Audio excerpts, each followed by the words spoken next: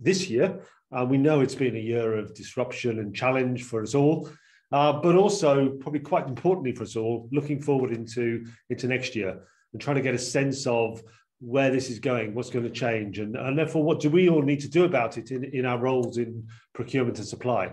This chart shows us where order book growth is rising faster than production. So this is the production shortfall, just companies not being able to produce as much as customers are demanding. And that's most prevalent in the autos industry. Again, tech equipment, software services, machinery and equipment, it's manufacturing led. So the big question now is, have we got more oomph in the services economy to keep driving growth? Or are we going to see things fade after this rebound has passed? In manufacturing, it certainly looks like things are going to remain constrained for some time. And currently, there are 639 container ships at anchor waiting to get in to our ports globally.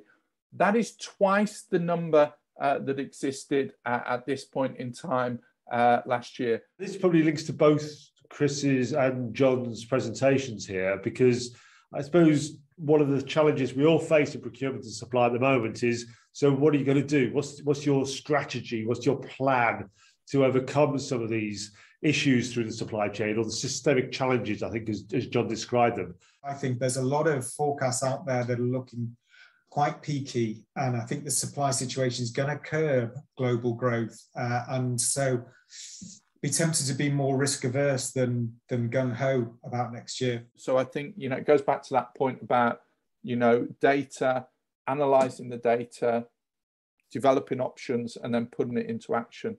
And I think you've got to draw down on high quality data where it's available.